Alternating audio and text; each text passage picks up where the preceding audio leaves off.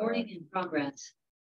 All right. Well, welcome everybody who is dialing in right now. We're going to get started. And this really is a topic that is near and dear to our hearts because it's a huge part of what we do, really, as certified financial planners.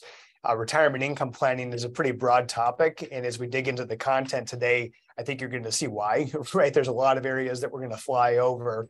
And really, this is legitimately a presentation that we could do a day-long workshop on this stuff and probably still not get through every topic and every nuance of how this works. And we're going to fly through all of it in 45 minutes. In fact, we're going to be wrapping up at the top of the hour just so we can make sure that you're getting on to whatever you need to do. We know a lot of you are dialing in over your lunch hours or, something else that you're doing for fun, right? Hopefully out there golfing or skiing or whatever you're doing this time of year. So we want to be respectful of your time and make sure that we're concise with that. So glad you're here. Thanks for joining us. I am Josh Nelson, certified financial planner, the founder and CEO of Keystone Financial Services. And I am Jeremy Busch, certified financial planner as well. Happy to help you guys out and glad that we can have a chance to go through some of this educational material. So as always, as we cover this stuff, if there's anything you do have questions that you don't get to answer, or if you're watching this after the fact, we'll have our information up at the end. So please feel free to just shoot us an email and we'll be happy to have a conversation with you. Yep, absolutely. That's kind of one of the core things that we do. I think both of us have the heart of a teacher with regard to not just telling people what to do, right, but educating people. So we're kind of like financial educators in some ways, right? So you can make informed decisions. It's not ever a certified financial planner's job to make your decisions for you, but to give you clarity, right, to give you optics so you can really make a good informed decision. So we are going to cover a lot of questions today, but there's three basic ones. One of those is, what does retirement mean to you? When do you plan to retire? And then finally, how long will your retirement last? These are all relevant things that you need to be thinking about and really kind of have those on the top of your mind, right, as we're going through all these topic areas, because these will make a huge difference based off of all the areas that we cover today. So definitely think about that. We're going to talk about early retirement considerations. First of all, one thing to think about is that if you retire early, that you're going to have fewer accumulation years. So that's one thing that makes a big difference, is it's less time to save, but it's also a longer distribution period. You're going to have a longer amount of time that you're going to need to take money out of your retirement funds. So when you think about a long retirement, of course, you say, well, how long am I going to live? We don't know, right? I think the average age of an American, at least, is still up in the upper 70s or so, but very much dependent on genes, very much dependent on lifestyle. So we're planning on our clients living a lot longer than that, simply because that is the number one fear of retirees, is that they're going to run out of money sometime in retirement. So we hope you live a long, long time, but that's an important thing to be thinking about, is early retirement could actually be a lot of extra years that you're going to need to have a big money machine built up to be able to generate that income. So finally, impact on Social Security. We'll dig into that in a bit as far as how Social Security works and how you should plan for that. But Social Security is something that you're paying into over a number of years. And of course, if you're not working, that means less years that you'll be paying into the program. Healthcare and Medicare. Healthcare and Medicare are big topics. We get that a lot as far as clients that are trying to plan for that, especially if you retire before age 65. That really gets complicated because it's very expensive. It's not impossible to get health insurance. That's very available to be able to get, but that doesn't mean it's cheap. It can be very, very expensive and difficult to plan for. Also, it could be impacting your pension benefits. If you work for a company or the government, local, federal government, you probably have some type of a pension.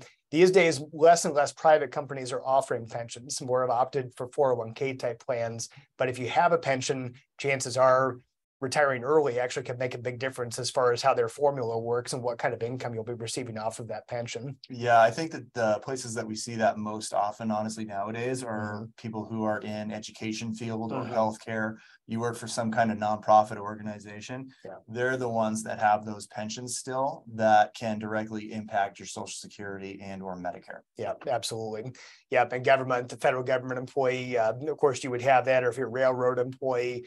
There's lots of different nuances, of course, and so it's important to know that everything we talk about today is going to be very situational. It's going to depend on really who you work for, when did you work for them, how many years, all that stuff is very, very relevant. So on the flip side of things, delayed retirement considerations, you could actually have more accumulation years. And of course, you could say that forever, right? And never retire. If you're Warren Buffett, you're 92 years old, you're still working. And he says he tap dances to work every day. He still loves what he's doing. So if that's you and you're still working, good for you. But that is one benefit, though, of working longer. Not saying you should work till 92, but one benefit of working longer is it is more time to accumulate the needed retirement funds to be able to generate income. Also, a shorter distribution period, of course, by definition. If you're working longer, then you'd have less years to plan for. That can make a big difference. Impact on Social Security. Again, flip side of the coin. There could be more years or higher income that you'd be receiving that would be generating more benefits, right, into Social Security. Impact on healthcare. Big part of that, as we'll talk about later, is that there's a magic age with Medicare of age 65. That's the age that you're first eligible for Medicare in most situations. So for a lot of people, that's a game changer. When they turn 65, it gets far less expensive for most folks after they hit 65 to be able to generate the, or to be able to cover the expenses for their medical. Yeah, lots of factors involved. Of course, the biggest one is, I think, time, right? So the time factor, whether you're going early or whether you're going later, that's the biggest part, I think, about planning for retirement. And then I think the funny thing that we always get is, we try to push this out as far as possible in planning meetings. So we'll put people out to 100, 105. Right. And I think what's the first thing we hear from them, right? Yes, I don't want to live that long. Absolutely. Like you, people are very, very sharp about that comment too. Absolutely. Yeah. But our goal is really to make sure that we're planning for as long as possible. That way, should anything happen in between, we know that you're covered. Yep. We have clients that, of course, there are people that pass away earlier on in retirement, but there are also clients that we have that are way into their 90s at this point. And several of which are very sharp mentally, don't walk with assistance. They still have driver's licenses, right? Things like that. Yep. So you say, whoa, that's kind of scary. Maybe, right? But if you are able to take care of yourself and you haven't had major health events, you might be one of those folks that's way into your 80s, 90s, or even hundreds that still is very functional and still wanting to do stuff. You might even be traveling at those ages. Absolutely. So working during retirement, of course, that happens a lot. And we've seen that probably more so this year because a lot of people are kind of wondering, hey, if we're going into a recession, or we might be going into a recession, maybe I'd like more of a phased approach into retirement as opposed to just boom, picking a day. So we have had several clients that have been able to arrange that with their employers, where they're able to kind of scale back. Instead of working 5 days a week, they work 4 days a week. Maybe not as many hours. Maybe they're taking more vacation time. Of course, if you're self-employed, you may be able to kind of choose the gigs that you want, right? You may not be taking as much work if you're doing it on a contract basis. So that's a big factor. Potential access to healthcare, of course, that could continue if you're working for an employer. They may be continuing to offer you benefits even though you're phasing out. I think we see that one quite often. Absolutely. Just because if you look at the cost of healthcare just in the open market, working a little bit longer just until you maybe hit that 65 for Medicare, it does make a lot of sense. A lot of people do that. A lot of people continue working just enough, maybe not a full-time schedule, but they work just enough that they're still eligible for those benefits. So that's a big factor. And then effect on Social Security, of course, again, that's beneficial because you're still paying into the program. And then non-financial benefits, there's a lot of stuff that could come in there, right? That, your social interactions, things like that. I think for me, it would be, I'd figure it out. I think we'd all figure it out if we won the $1 billion lottery, right? Of what we would do with our time. But, you have to figure out, well, no matter how much money you've got, what are you going to do? Yeah, what's your purpose? What do you do when you get up in the morning? So for a lot of people, there are a lot of non-financial benefits. People have that sense of purpose and their social connection. So that's one factor to think about. So again, phased retirement programs are more and more common, especially with such a low unemployment rate right now. And we're hearing increased layoffs at certain companies. But by and large, when we talk to business owners, the challenge right now is that they can't find qualified people. So employers, we found, are actually more and more flexible as far as allowing people to kind of phase out, as opposed to potential losing that person right altogether by not allowing that flexibility as they kind of move into retirement. Yeah, and it does give people, some fun opportunities as well. You say, well, I don't want to do this full-time gig that I've been doing for the past 30 years, but I'm I don't want to go home and sit on the couch and be bored. Right. So Yeah, my I've dad did always that for a wondered lot of about years. this or Absolutely. that, right? Right. So they get to go do a part-time job doing something fun. Yeah, and they've got that the thing is sometimes we hear that comment from people, and I'm sure sometimes it's true, is that, well, nobody wants to hire an old person. Not necessarily. There's a lot of employers that you got a lot of experience, right? That you can share and to be able to contribute, especially in a mentoring capacity. We find that as people get into their later years, we're not quite there yet, right? But in their later years, that they start to shift, right, where they're really kind of passing on information and sharing as opposed to maybe doing all the work themselves. So that brings us to how long will retirement last? And of course, if we knew that for sure, that would make the math a lot easier, right, on all this stuff. But we are living longer. Certainly, the life expectancies are going up, up, up. I think late 70s is on average what they're saying that the average American will live to. Surprisingly, over the last couple of years, because of COVID and some other factors, number actually dropped a little bit, but still kind of looking at late 70s. To me, though, you think about late 70s, there's a lot of people that are going to live beyond that. If that's the average, there's a lot of people that are going to live well into their 80s, 90s, and 100s. And of course, as a trend, those numbers are going up, especially we're kind of on the verge, hopefully, right, of some breakthroughs on things like Alzheimer's, Parkinson's, some of these things that really can deteriorate people's quality of life later on. So that's a big factor. The other thing to think about is that the average retirement may very well last 25 years, especially if you're thinking early retirement. Early retirement, of course, that's kind of subjective, but usually it means before 65. That would be kind of the average age for people because of Medicare. We oftentimes see that as a trigger of when people retire. Yeah, and again, our position on this is let's plan for the best. Let's plan for the long term, and should something happen before then and whatnot, at least you're taken care of. Yeah, but knowing that they've done a number of studies on that too. Again, number one fear of retirees is that they're going to run out of money sometime in retirement. So you don't want to be the person who's 89 years old and then surprisingly, wow, I'm still in pretty good health and I can still get around and do stuff. Yeah. You don't want to be that person and be out of money, especially because that flexibility later on is important to be able to cover maybe for some flexibility around healthcare and so forth. Absolutely. We'll talk about that in a bit. Retirement income planning. A big thing is to think about your goals. And I think everybody has different ideas as far as what they want their retirement to look like. So it's important to be thinking about a few things. So one of those is that really to be able to enhance your ability to enjoy retirement. Social Security was put into place back in the 1930s because we were trying to keep people from starving to death back in the Great Depression. So Social Security was never meant to have an awesome retirement, right, where people are traveling around the world and golfing every day or whatever you want to do, right? That's completely up to you, right, as far as what do you do with your time, but it certainly does allow for more flexibility. So it also manages the risk of outliving your income. We talked about that. That's a big factor. And, sometimes people aren't worried about that, but I'd say the average person is. That's why we always review people's financial statements with them, even in retirement, to be able to give them the confidence that, hey, we've worked the numbers. We're taking an appropriate amount out of your investment accounts right now, because that's really where that comes into play, right? Is if people are kind of invading their retirement accounts or investments too much, too early, then they really start to increase the risk of outliving their money. And then, of course, there's all kinds of unexpected things. That's just life, right? As the stuff happens. And so we need to be able to try to at least anticipate that and leave some wiggle room in the plan to make sure that there aren't just bare bones assumptions being used for these things. And I think our clients can probably speak to that too, is how much we try to poke as many holes into your financial plan as possible with unexpected things, no matter what that might be. Right.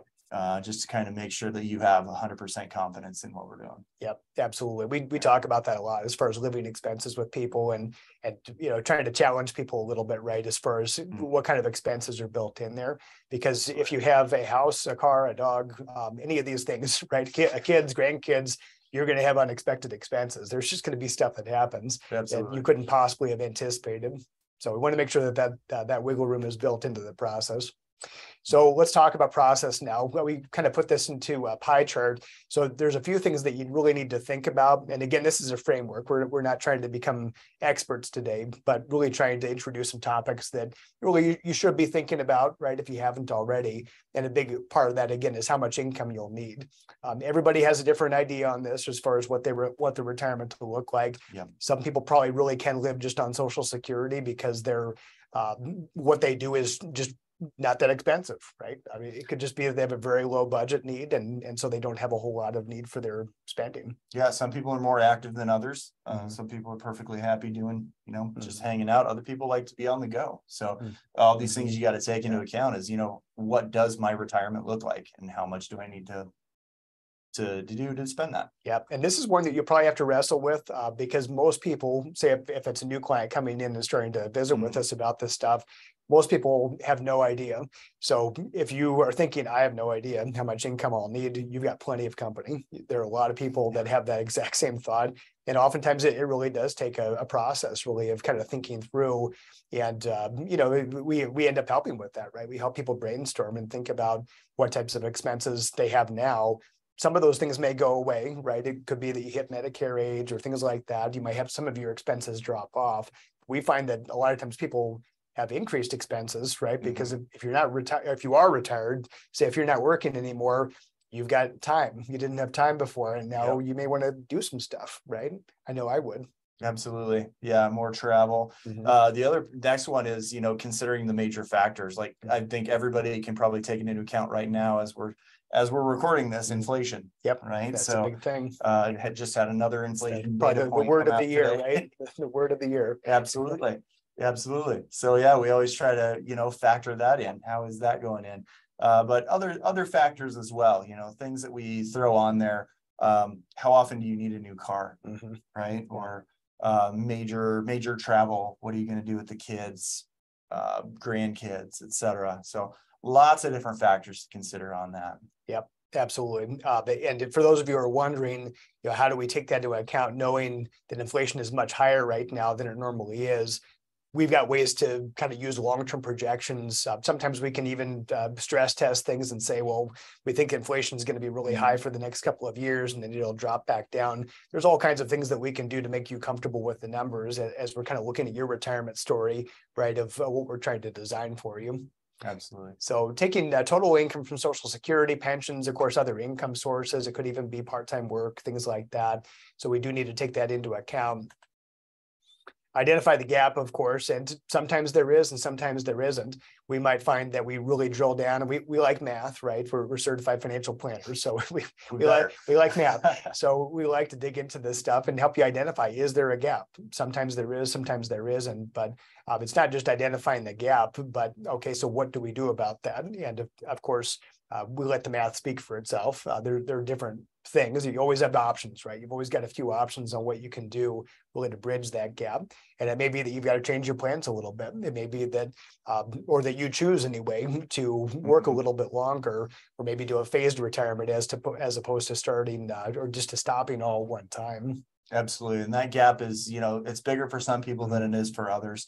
But really at that point, it kind of comes down to distribution percentage as well, right? Which we'll cover later on in this, but that distribution percentage is a pretty big deal. That's a big deal. And then using savings to bridge the gap, of course, is that you may have some other buckets of money. Maybe you've got some cash, maybe you're getting a severance payment or an early retirement package. That happens a lot. So it may be that you've got some other money that's going to be bridging the gap for a while from some of these other income sources. So how much annual income will you need? And that we don't know without talking to you, of course, and drilling down and really getting into your situation. We don't like rules of thumb. A good rule of thumb that we hate is, and this is what you'll see, if you go onto financial websites and all kinds of stuff, they're going to say, oh, you're not going to need 100% of your spending from before retirement. You only need 60 to 90%. That's not our experience. With most clients, they're going to need something different than that. Yeah, I've heard this in our industry since I started financial advising, and it's one that I personal experience, I just don't agree with. You very rarely spend less in retirement than you are currently. And a lot of it is that time factor. You used to spend a lot of time at work. Now all of a sudden you don't have that time at work. What are you going to do to fill your time? You will find things to fill your time. If you talk to most retirees, they're probably more busy in retirement than they were while they were working. Right. Doing a lot of fun stuff. Yeah, I think where some of these statistics come from too, unfortunately, is that I think there's a lot of situations where people can't spend more. And so they have to cut back, in other words, because they're just not able to generate the same amount of income off of their other stuff as when they were working. So some of it's forced, but of course, the whole point here of doing planning is that we want abundance. We really want you to be able to continue doing what you've been doing if you want to, and probably more. If you like to travel before, now you've got a lot of time, you probably want to travel even more, and maybe even doing some international travel. Maybe you do it in luxury, and doing first class tickets, things like that. It could be that you're really doing it in a very different way than you did before. So especially in those early years too. But we've noticed that there's a lot of people that kind of have some bucket list items. There's kind of some pent up. All right, we've always wanted to do this and this and this, and we're young enough and healthy enough. We want to go out and do stuff now. So we want to make sure that you can do that. So beware those statistics, and just be aware that our experience, at least, is that if people can do what they were doing before, they want to, and they'll probably even do more of it. So which could mean that your budget actually goes up for a while. Yeah. And then, and some people will be sitting in meetings and let's say, well, what about those expenses that are changing? My mortgage isn't going to be around forever. Or I've been aggressively paying it down. Well, as we've found also, yes, there are some things that decrease, they go away, mortgages, car loans, things like that. Especially we try to help people become debt free, before or at retirement as soon as possible. Right. But there's always some other cost that comes along with that. So healthcare is a major one that comes along with that. That one, unfortunately, never really goes away. Hopefully you're all very healthy for a long time. Otherwise that can really become a big thing. But other things like, different kinds of retirement pursuits, like you were saying, travel, hobbies, other things that you might consider as well. Yep, for sure. So be thinking about all of that, right? This is part art and it's part science, as you can imagine. It's not all math, right? It's also really thinking about you as an individual and what it is that you want to do.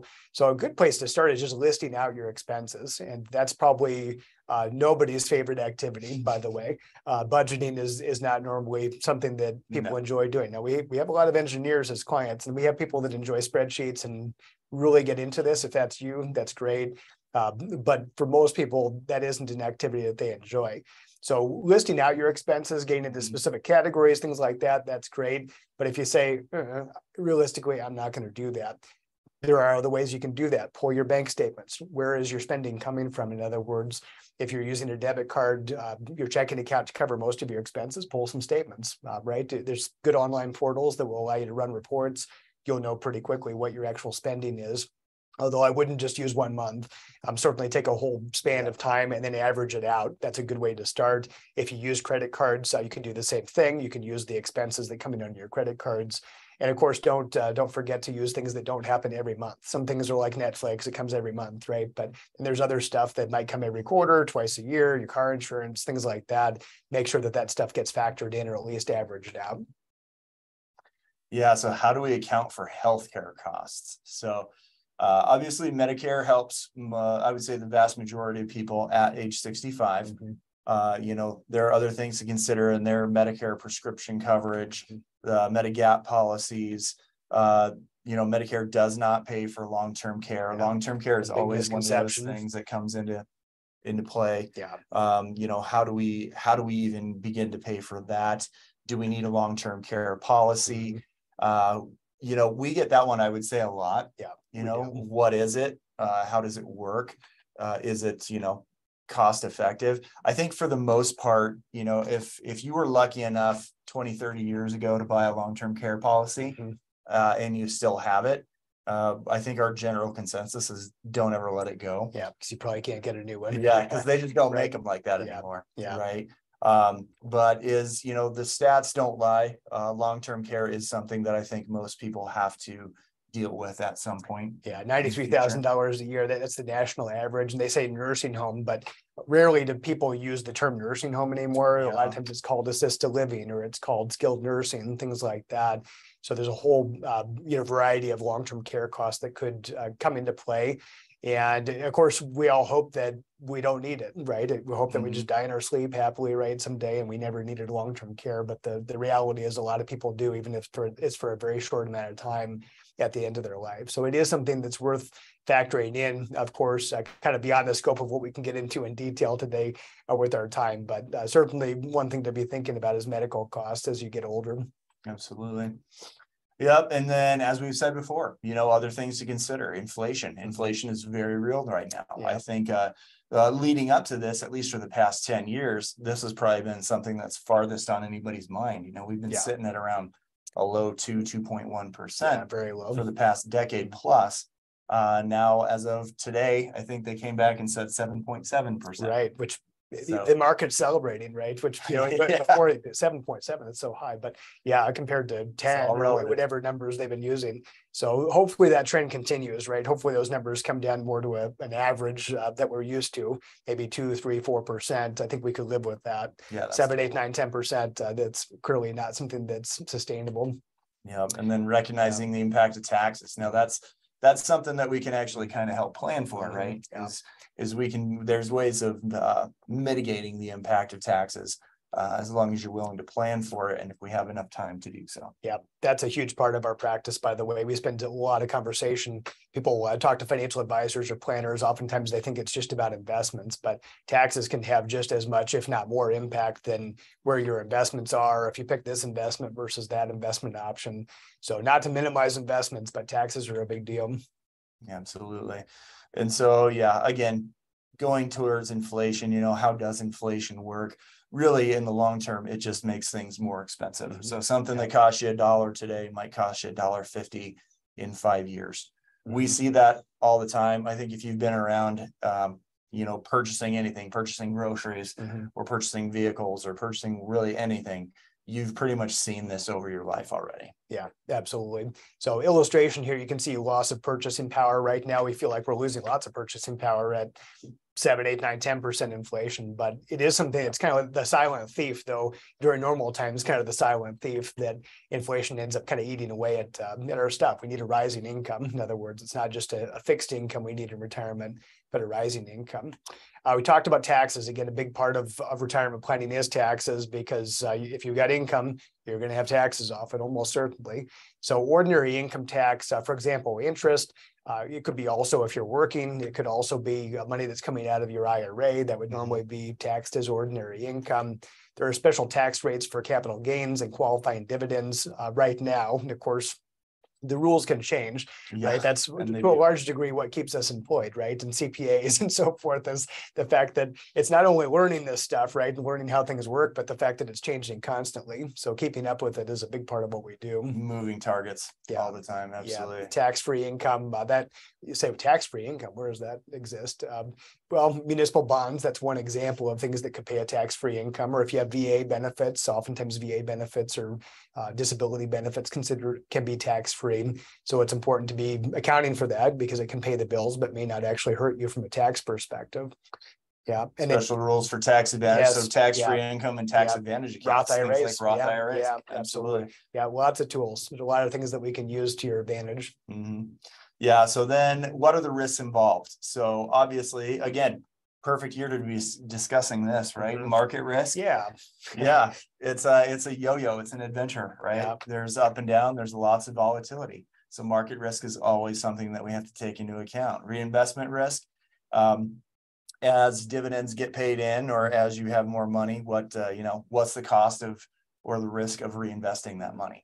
Or the interest rates that are being used, right? Yeah, the three-legged stool. We just talked about this yesterday with some clients too. And Social Security is usually a big part of that, although our younger clients, younger, whatever you define as younger, the younger you are, the less likely it is that you want to even factor that leg of the stool into the mix. Because you keep getting these statements, right, saying that you're going to not get your full benefits at 2030 something. So legitimate, right? But we do want to at least be factoring in that if you're older, if you're closer, even if you're drawing benefits now, we want to be factoring that in. Of course, employer pensions, which to a large degree don't exist anymore unless you work for the government, the railroad, things like that. Some companies still offer it, but that's more and more rare. Union pensions, that's another one. Oftentimes you may get a pension if you're part of a union. Then individual savings and investments, more and more over the years, more and more pressure on individual saving and investing. So especially for those of you who have a few years until you're retiring, talked about accumulation before, it's a big factor is making sure you're putting in an adequate amount. You're not spending it all. In other words, a big part of that needs to be saved for the future. Yeah, and even within just that individual savings and investments section, there are various investment vehicles that we could build another three-legged stool from, right? Depending on the taxability of the types of accounts and how we kind of fund those, right? And so we do a lot of that, even if we just say, I don't have a pension, I don't want to count on Social Security, you can still make a three-legged stool for tax diversity just through different savings vehicles and investment vehicles. Yep. So the rules, again, will change consistently over time. Probably no changes with Social Security in the near term because it's a political hot potato. But it's one of those things that eventually, mathematically, it will have to change as the years go on. So just keep that in mind. So Social Security basics, we're going to fly over this because we do a whole seminar just on this. Absolutely. We've done podcasts, all kinds of things, and it's an important topic. But a couple of different things. Number one, benefit calculation. The earliest you can draw benefits generally is at age 62. There are some exceptions to that, but 62 is the earliest. Most people wait until normal retirement age, which for all of you basically is between age 66 and age 67. So we can dig into that with you. It's based on your year of birth, but we can dig into that. If you take your benefits earlier, you get a reduction, but of course you start getting money earlier. If you wait until later, you could wait up until age 70 and keep getting more credits, then you would get more. So one thing to think about for that is really what your timing is as far as when you start drawing benefits. Now, you might be wondering, when do I actually, or how do I calculate the benefit? That's probably beyond the scope of what we're going to get into in detail today, but it's the 35 highest years. A lot of misconceptions out there as far as, no, it's the last 3 years, or it's the highest 3 years, or all these things we hear is the top 35 years. And so it's number of years worked, not you've earned. It's averaged out into a formula. That's basically how it ends up working. Inflation does get factored in. And for those of you who are drawing benefits, you probably have heard you're getting a big increase, right, in your benefit for next year because of inflation. So that's something people haven't seen for a long time. Most of the time, it's just a paltry increase this year because of high inflation. It is factored in. So it's not just a fixed income. There is a way that you can get more money over time. Just by inflation kind of kicking in. Yeah. So bottom line that we talked about this before, Social Security is there as maybe a leg, maybe it's not a big leg, but it is a leg keeping people from starving to death, kind of covering very basic needs. It's probably not going to have you living large in retirement. So not to minimize it, but it's one thing just a factor that we don't want to count too much on it. Yeah, a lot of factors go into when it makes sense, and it's very individual, right? Who takes Social Security when and why. And so that's kind of a very personal thing that we go through with, I think, for everybody. But I think for the vast majority of people that we do talk to, Social Security is a part that does not cover the majority of what you need. Yep, absolutely. Let's talk about pensions a little bit. We're not going to spend a lot of time here because most people don't have them, frankly. But if you do, that's great. Just know it's very individual. When it comes to a payout option, there are different options. Single life annuity means that you would have a guaranteed income for life, but just your life. In other words, you get hit by the proverbial bus, income goes away. Or a QJSA, which is a qualified joint survivor annuity. So. Right, that's a mouthful, but it means that you and somebody else's life, probably your spouse, right? Absolutely. Both of your lives. Or you can get a lump sum. Increasingly, plans are offering a lump sum option for people who say, you know what, just give me the money. There normally is a calculation that would allow you to do that and normally roll it over right into a qualified retirement IRA plan. And off you go. Yeah. Usually no inflation adjustments. Government annuities do, but a lot of times there's a cost of living adjustment. If it's with a private employer, those single annuities, it's usually just that amount. You'll never get an increase. Yeah, and really what it comes down to is every plan is different, right? So you got to read through the explanation of the benefits. You got to see what makes sense. And really it comes down to, well, how much income do I need in retirement? Right. Is this better going to serve me as a lump sum where I have more flexibility, or am I good with just having $2,000 a month from this plan for the rest of my life? Right. Yeah, it's very individualized, as always. All these slides, by the way, we're talking in generalizations.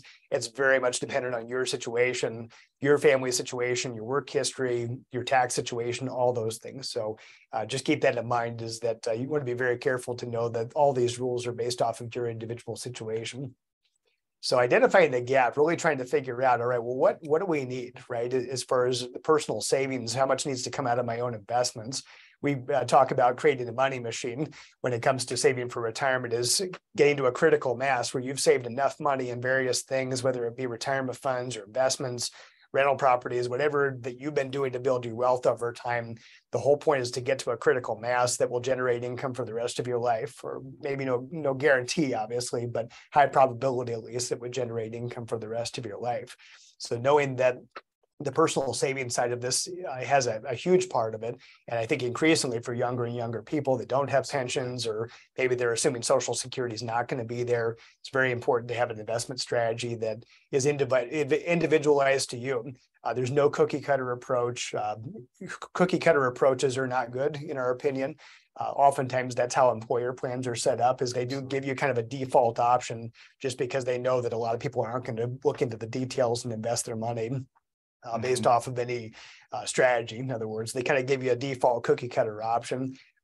That may or may not be good for you. So it's important that you have a strategy that's really designed for your own family situation and your comfort level. Yeah. Of course, especially this year, right? We kind of recognize that the market doesn't just go up, right? Yeah. How many people have sat there and looked at your first 401k and said, I have no idea what all these mean. I think I'm just going to pick that one, or, maybe a handful of them, but knowing what your risk tolerance is, knowing what your goals for this money are, and how long you have to save it up and do something with it, all kind of plays in, which is why we do look at a lot of retirement plans, 401ks, 457s, et cetera, and try to help people specifically pick those investment products that suit their needs. Yeah. And that's different for everybody. Yeah. Make the most of your employer plan, especially if they're giving you matching contributions. That's pretty typical. You want to make sure that you're not leaving money on the table with any of this stuff, right? Whether it be Social Security, Medicare, all the rules that come into these things. You want to make sure that you're really making the most of it. And that's to a large degree what we're doing, really, is we're optimizing people's financial situations with the resources that they've got. Now, withdrawal rate, we like to talk about withdrawal rate. That's pretty important. Really our opinion is that we need to be careful about how much is coming out of accounts per year. We'll talk about this more in a bit as well, but it's really important to be thinking about how much are we drawing out. So it's kind of like the goose and the golden egg, that old fable. Some of you might remember, the goose kicked out a golden egg every day, and the farmer said, that's great, and started getting really wealthy. But then he got greedy. Yep. And he cut the goose open and killed it, and there were no golden eggs inside. And so now that doesn't work out so well. So silly fable, but that's kind of what happens in a lot of situations, is people kind of blow through their retirement savings or investments because they're trying to take too much out of it. So kind of think of it like an ATM. The bank comes out and fills the ATM every so often. There's only so much cash in that ATM, right? So eventually it's going to empty out, and then there's no more money left. So it's very, very important to be cognizant of that. And just like we were talking with that three-legged stool order of withdrawals. So kind of going, if everything you own is in one traditional IRA, you don't really have much choice, right, as to where the money is going to come from. However, if you do have kind of different pots of money that get taxed differently, you do have, a little bit more tax diversity, and what makes sense as to at what time and in what amount do we take from each pot in order to kind of maintain the optimal balance. Yeah, that's a good point too. People think of investment diversification, but tax diversification is important too, right? And understanding the tax code, understanding how it works, and trying to anticipate the future. So big part of what we do. One of those things, of course, is required minimum distributions, which for those of you who aren't anywhere close to 72, probably don't even know what we're talking about. Required minimum distributions, basically that's the Internal Revenue Code says that if by the age of 72, that's the current rule, by the age of 72, if you're not already starting to draw money out of your qualified retirement plans like IRAs and 401ks, you have to start taking money out. So basically they want you to start paying taxes, more or less, right? Absolutely. So that's a big factor we need to play into your scenario, right? As we're designing it, is not just what you got now, but what's kind of coming up in the future, trying to anticipate them. Yeah. And then of course, asset allocation. So really, how do we transition? And this one, it gets me kind of, because whenever we do talk to somebody who is, a year out or 6 months out from retirement, we always get that question. It's like, so how does this work? Right? How do I get money? I've been paying in for so long. How do I get it back? How does it start to do that? So taking that into account, timing of it, what that looks like. Again, withdrawal percentage, right? The Yeah. rate that you're taking out from it. How do we make this last? Yep, that's a big deal. Yep, and thinking about not just what do you need today, but what's coming up in the future, knowing that when you retire, it's not like you need all the money all at once, right? We need to kind of be thinking about the future. Where's your future income going to come from? And do we have a plan? In other words, do we have an asset allocation that's really designed that can help a few things? One of those is providing ongoing income. And really, income is the outcome behind all of this stuff, Really right? is. Nobody invests in anything just because it's fun, I don't think, right? I mean, maybe some stuff, right? Collector cars or things like that. Oh, yeah. Well, most people, the reason why they're putting money into their 401k or they're building up their investments is sometime out in the future, I want to start getting an income, and I'd love to have an income that doesn't require me to work, right? Absolutely. And some people want to have a money machine that they can just kind of do what they want to do. So it needs to provide ongoing income. We also need to manage asset volatility. Again, a year like this, good example of a very volatile market, making sure we've got a strategy designed that is one that you can live with basically during a bad market, one that you can kind of ride through that and not make any crazy decisions, because oftentimes that's where people get hurt financially, is that they end up making the wrong move at the wrong time because they get scared or they get greedy. Those are the two main emotions that cause people to do stuff that probably isn't in their best interest, but they do it anyway because their emotions get the better of them. Absolutely. And, you know, make sure that the likelihood that that will last as long as is needed and be done in a very tax efficient way over your entire lifetime is very important things to consider. Yep, absolutely. So that's a big part of what we do. Again, income is the outcome. Big part of what we do is really planning around your current income and how do we produce future income. Yep. And for a secondary thing for some people, it would be nice if I could leave money to my kids and to charity or whatever it is. But for most people, it's number one consideration is how do I produce income? So for your personal savings and investments, of course, there's all kinds of things you could be doing with your money. So it'll be even more than this list, right? But you could do bonds, bond funds, dividend paying stocks, all kinds of things that you could be doing with your money. So when it comes to asset allocation, there's a lot of different stuff. We'll kind of list them off here: CDs, TIPS, Treasury inflation protected securities, mutual funds. So lots and lots of stuff that could all deserve their own seminar, basically. Yeah, absolutely. We could probably pick one of these off of all of these lists and just go into depth on it. But all of these really play in. And it's typically a mixture, of all these types of things. Some are not appropriate for some people, some are appropriate for others. But really, it's just a matter of how does your risk tolerance fit in and how do these kind of help you maintain that? So you're not driving yourself crazy or driving your spouse crazy whenever something crazy in the market happens. Yeah, when you hear we say risk tolerance, that's kind of like our financial mumbo jumbo language, right? What it means by that, basically, you'll see this, right? If you read articles and things like that, more or less, it's kind of that sleep at night factor. It really just comes down to what are we trying to accomplish, and can you live with that investment when it's not doing well, basically, or is it going to make you lose sleep at night? And want to do something crazy, and cash out at the wrong time. Oftentimes people do that, especially in a market like this, because last year was such a good market, right? It was hard not to make money. Actually, this year it's actually hard to make money. And so a lot of people piled on risk, not our clients, of course, but a lot of clients, a lot of people out there piled on risk and put all their money in tech stocks and things like that are getting crushed this year. And they just didn't understand how much risk they were taking with their money. So now they're kind of surprised and not in a good way. And very emotional about it. Which is a bad thing to be. Well, touch on annuities. What's an annuity, Jeremy? So an annuity is basically just a contract. There's an insurance company who you sign a contract with saying, I'll give you X amount of dollars for premiums. In return, you're going to give me a guaranteed income later on in life. So it's kind of like a pension, right? Kind of like a pension, like a pension that you pay for, a private pension through the insurance company. It can provide some nice income stream for life. Sometimes it's, again, one of the legs of those stools, depending on if it's right. There are pros and cons, of course, to pensions, but relatively, it's just basically buying a guaranteed income. Yeah, absolutely. And it's a tool. So you might think, oh, you guys are for annuities. No, we're not saying we're for annuities, but we're also not against annuities. One thing to keep in mind, though, is that when it comes to annuities, these are issued by insurance companies. Insurance companies tend to have their names on stadiums and tall buildings and things like that. So they're in the business of making money. just know that there is a cost involved and they're probably going to win. So that's one thing you do need to make sure that they're not right for everybody. It's a potential solution, but not right for everybody. Withdrawal rates, we talked about that before. Again, thinking about current versus future income needs. Sustainable withdrawal rate, we're going to touch on. That's very important, especially in a market like this. Calculation methods, 4 to 5%. So that's the rule that we like to use, is especially 4% is a good conservative withdrawal rate. Yeah. What we mean by this is that if you had $1 million or $1 billion, whatever amount you want to use, let's say it's $1 million, $40,000 a year, 50 if you want to push it, but $40,000 a year is how much income can come off of that $1 million per year in that investment portfolio.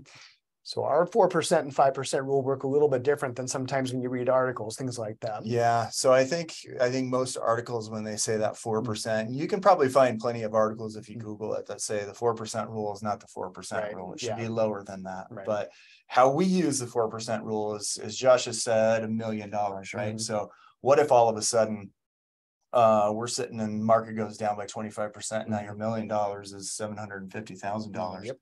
Can I still take that 40%? You can take 4%. You can take 4% off of that amount. Yeah, that's right. Exactly. So now that 4% is still 4%, but instead of 4% of $1 million, it's 4% of 750,000. Yeah. All right. So the 4% rule does work in that factor, as long as you keep adjusting it with what's happening in the market. Yep. And on the upside, again, when things are great, that $1 million goes up to $1.5 million. Now you can take 4% of $1.5 million. So you want to be careful about when you read financial articles, which there's 20 gazillion of them, and they sometimes contradict each other. I think that's, again, why we have jobs, right? Because there's too much information out there that it's hard to actually decipher what do I actually do with this. But that 4 to 5% rule that we use anyway, mathematically, it kind of makes it hard to run out of money in that situation. Yep. So again, can't say the word guarantee, but that's our way of being really cautious, especially during the early years of retirement, because if you've got several decades ahead of you, say if you're a recent retiree, say you're 60 or 65 years old, we kind of need to plan on a few decades worth of income. We need to be really careful that we're not drawing down your savings too early. Absolutely. Yep. And then, of course, we talked about order withdrawals. So we kind of hit on this earlier, the types of accounts that we're using, a traditional IRA versus a Roth IRA versus an individual or a joint account. Yeah. They all get taxed differently. Roth IRAs, of course, everything's after tax as it is, which makes them so awesome. But being able to kind of maintain a certain tax bracket or tax efficiently while you're living in there. Tax diversification. Yep, absolutely. You've heard us say that before. That's really important to make sure you're diversified from a tax perspective. Yeah. So that's, over the years, there's going to be umpteen different Congresses and presidents and rule changes and things like that. So we don't know, right? It's all going to change over time. So being diversified really does help you, so we can plan as we go. Absolutely. And then, of course, this has to be not just for your income concerns, but also for what you're planning on passing on. Yeah. Right? Who is this money for? Right, ultimately. And then how do we, in the most tax efficient way, pass this money on to our kids so they don't get hit with a bunch of taxes as well? So we help a lot with that as well, kind of trying to plan that. And your individual circumstances should govern, as always. We've said that many times here. So you might say, well, Jeremy, I don't have kids. We actually both have kids, but we don't have kids. So, we don't have anybody beyond ourselves to leave it to. Well, if you're going to leave it to charity, there are some smart ways we can do that too, right? A lot of good strategies, which some people say, well, I don't care, I'll be dead. But but at the end of the day, do you want the government to get the money, or do you want your charity to get the money? So there are ways that we can do this that are just smart, right? And mindful based off of all these rules. Again, we talked about RMDs. We won't drill into that anymore. Other potential sources of income, your home. Want to be careful with that one, right? We both kind of cringe on that a little bit. Usually we want to have that thing, ideally, we want to have that thing paid off about that by the time you retire, if not early on in retirement, just from a flexibility standpoint. You could do a reverse mortgage. That's something you could do. You could use a home equity line of credit. We like to kind of use this as an asset of last resort. It's not something we want to basically plan on you tapping into. There are proper ways that you can use things like this: so cash value life insurance policies, reverse mortgages. I don't think either of us considers these option one options. No. but there are smart ways to go about it. If you end up being in that position, yes, there are ways to go about it in the proper way, but that's where you absolutely need to be talking to a qualified professional. Yeah, very important. So yeah, as you can tell, we have an opinion on that. So let's recap as we round out our time here. We want to make sure we leave plenty of time for questions. When do you plan to retire? Very important. How long a period should you plan for? Again, a pretty good chunk of time, unless you've got health issues, probably a long time. One thing to keep in mind too, is it might not just be for you. You might say, well, I'm not going to live till I'm 95. Are you married? If you are, you need to be planning for your spouse too. So that's important. How much annual income will you need? A lot of planning that needs to go into that. You probably don't know that answer off the top of your head. That's okay. We can help with that. How much annual income can you expect from other stuff like Social Security, pensions, things like that? And on the right-hand side here, you can see a big portion of what most of our clients, at least, if you've built up wealth, and whether you feel like you're wealthy or not, right? You probably have some wealth, you've got investments, things like that. That's what you've got. Those are the resources that you have, and we want to make the most of that. So all these things come into play that we've dug into. As we accumulate some Q&A here at the end, and Jeremy is going to start looking at our Q&A and see what questions we've got. So as you have questions, go ahead and put those in the queue. Use the tool here that we've got on Zoom to do that. A couple of things that we want to go over first. One of those is that our job, believe it or not, our job is to make the complex simple. And you might not feel like that now. You might say, wow, you just made me really confused. And there's so much information. There is. And as you look at all the boxes on this sheet, the reason why we designed this is because sometimes it's hard to explain what a certified financial planner does, or what we at Keystone Financial Services, what we actually do. I'd say on average, when people go to somebody who calls themselves a financial advisor, financial planner, they're probably getting that far left-hand column, which is investment planning. And it's not to minimize that. That's an important part of what we do, an important part about producing income once you're in retirement. But as we've talked about, we've probably touched on about every box on here. I think at some point during the presentation, we talked about taxes, estate planning, some mistakes that you could be making in some of these other areas. Sometimes those could really dwarf investment mistakes, or mistakes around, did you pick fund A or fund B?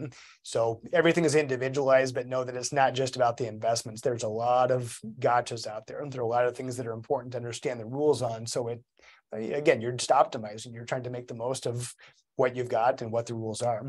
Absolutely. Yeah. And really just there, like we said, there's so many different factors involved, right? Social Security, Medicare, how long I'm still working, the timing of all of those and how they come together, right? So it's taking all of those things into account for your personal plan and what makes the most sense for you. Yep. Absolutely. So lots more to come. Again, we could do a whole seminar on any of these boxes. So as you can imagine, what we've really accomplished here is we've done this 30,000-foot view flyover, right? Of, okay, here are things that I may need to be aware of. Now, the plug for our services, of course, for some people, they think this is great. They want to do it themselves and go out and do research and become a financial expert. That's probably not people who would work with us, right? So if you're saying, you know what, I need a plan, I need somebody who can be a fiduciary, which is what we are, can be a fiduciary, sit on the same side of the table as myself and my family, trying to help us do what we need to do here, and have an opinion, right? We have an opinion to be able to serve you and take care of your stuff. So that's really what we do. And we'd be happy to visit with any of you. Initial conversations are always free, just bouncing ideas off of us and helping us understand more about how we might be able to help you. Really could set you on a much better path, even if you don't end up working with us. You may end up doing this yourself or going a different direction. But a lot of our clients have been with us for many, many years, and we've really just enjoyed those relationships, not only the business side of things, but the personal side as well. So that comes to our team. We've got a team of great people. And of course, we're here to serve you and your family and anybody that you care about. That's almost exclusively how we grow, is based off of referrals. Just introductions that our clients are making to their friends, their coworkers, family members, things like that. And it's been a good year. We've actually had a very good year from a growth standpoint. And thank you to all of you who have sent your friends, family, coworkers, that you've sent people our way, because that's exactly how we've done so well this year. And our job really is to help you do well and help your friends do well. It's about kind of growing together and being on the same side of the table. So with that being said, that was a mouthful, but with that being said, here's our contact information.